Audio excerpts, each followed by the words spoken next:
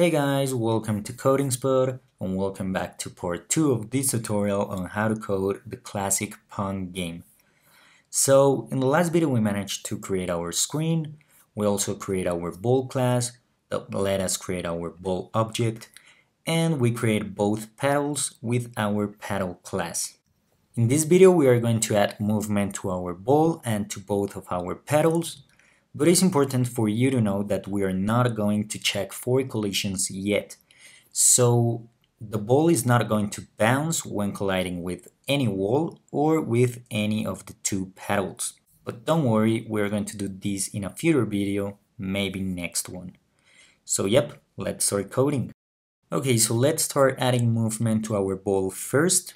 But actually, before we do that, let's go down here and let's create a variable called playing, and let's set it equal to false. Let me put a comment, variables, and this variable is going to tell us if we are playing the game, or in other words, if the ball is moving. Now we want to go to our main loop and we want to check if the player presses the starting key in order to set this variable to true. So go ahead and type if event.type equals Pygame.keydown, and now we want to check what key did he press. So go ahead and type if event.key equals Pygame.k underscore, and you can choose literally any key you want. I'm gonna go with the letter P just because it stands for playing, so P. And inside of this if statement, we want to set our playing variable to true. Okay, let's now go to our ball class. And inside of the init method, we want to create two variables that are going to save our x and y velocity. So I'm going to name them the x and the y, and both are going to be equal to 0 at the beginning. So go ahead and type self.dx equals 0 and self.dy equals 0. So yeah, these two variables are basically going to tell us how is our ball moving in both x and y directions. Okay, let's now go ahead and create a method called startMoving. We want to receive self as a parameter, and we want to do the following. We want to set our dx variable to equal 15 and our dy variable to equal 5. And now let's go ahead and create a method called move. Is receiving self as a parameter, and we want to do the following. We want to set our position x to equal our position x plus our dx variable, and our position y to equal our position y plus the dy variable. So you can go ahead and leave it like this, or you can go ahead and type self.posx plus equals self.dx and self.posy plus equals self.dy. So it is exactly the same. I'm gonna go with this because it's shorter, but it is the same. Okay, so I'm gonna quickly explain these two methods. The startMoving method is going to be called as soon as we press the starting key, so in my case the letter P, and it basically gives a starting velocity to our ball. The move method is actually the one responsible of moving the ball, so we're basically changing our x and y coordinates, and then of moving the ball we can go ahead and show it, and that will make the effect that the ball is moving. Okay, let's now go ahead and call these three methods inside of our main loop. So as I told you, as soon as we press the starting key, we want to start moving our ball, right? And we do that by typing the following. So you're gonna type the name of your ball object, in my case ball, then a dot, and then you're gonna call your startMoving method. We now wanna go outside of this for loop, and we wanna check if the playing variable is set to true, and we do that by typing if playing. And inside of this if statement, we want to move our ball.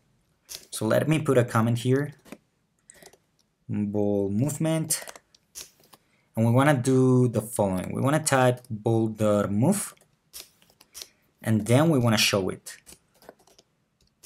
So I'm gonna go ahead and save and run the file for you to see what happens. Okay, so we have our screen, and I'm gonna go ahead and press the starting key. Okay, so as you can see, our ball moves, but it leaves a kind of trail along the way, and we don't want that. Okay, so to fix that is pretty easy. We just need to call our paint back function. So this function, just before we move and show our ball. So I'm gonna go ahead and save and run the file. Okay, so I'm gonna go ahead and press the starting key. And as you can see, our ball moves and it doesn't leave a trail along the way. I know our petals disappeared, and that's because we are not showing them inside this if statement, but we will fix that pretty easy by typing petal1.show and petal2.show. Let me put some comments here. So petal2 and petal1. So I'm gonna go ahead and save and run the file for you to see. So I'm gonna go ahead and press the starting key, and as you can see, our petals stay there and do not disappear. Okay guys, so we can start adding some movement to our petals, and I want to start by declaring a new variable. So go ahead and type self.state, and we're gonna set it equal to the string stop. So this variable is gonna tell us if our petal is going up, down, or neither. Okay, so let's go ahead and create our move method. We're going to receive self as a parameter, and we want to check if our state, so self.state, is up in order to move our petal up, right? So self.posy plus equals, or you know what, minus equals 10. Because remember, Pygame coordinates work a little bit different. So if we subtract a number, we are going up. And we want to do the same. So if self.state equals down, we want to change our posy by 10 units. And again, this is going to be positive because of the same reason. Okay, now we want to go to our main loop, and we want to type the following inside of this if statement. So if event dot key equals pygame dot k underscore, and I wanna explain you how I wanna do this. So I wanna move the left paddle with the W, the W key and the S key. So W will make it go up and S will make it go down. And I want to move the right pedal with the up and down keys. So let's start with the left pedal. So key W, we want to take our pedal 1 state and set it equal to up. Now we want to check if event key equals pygame dot k underscore s to set our pedal 1 state to be equal to down. And now we want to do pretty much the same for our second pedal, but with the up and down keys.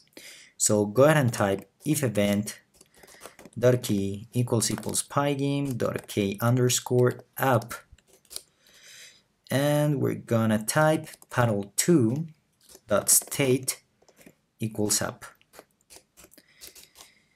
Now we want to do the same for our down key. So if event dot key equals pygame dot k underscore down, we want to type pedal 2 dot state equals down.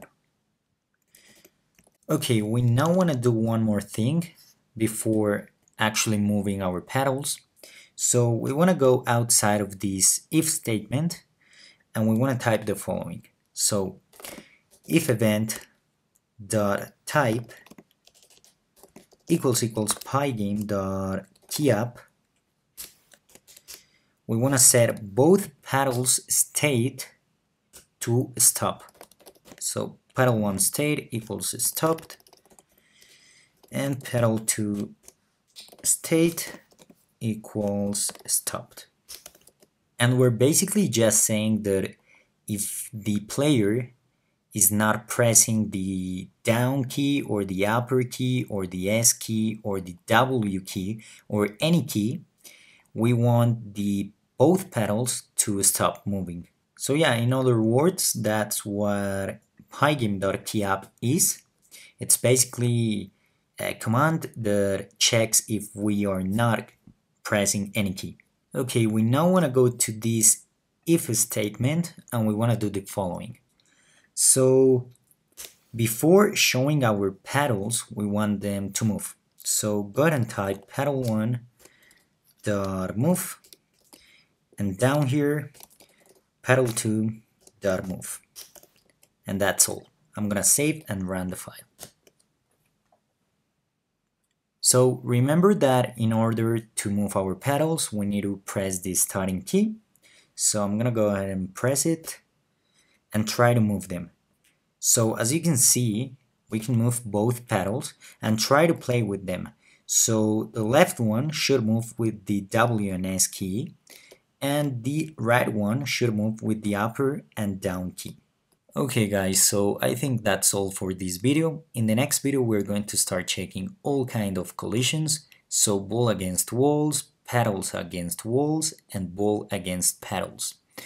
So if you're liking this tutorial, if you enjoyed this video, please leave a like, subscribe and comment, and I'll see you in the next video.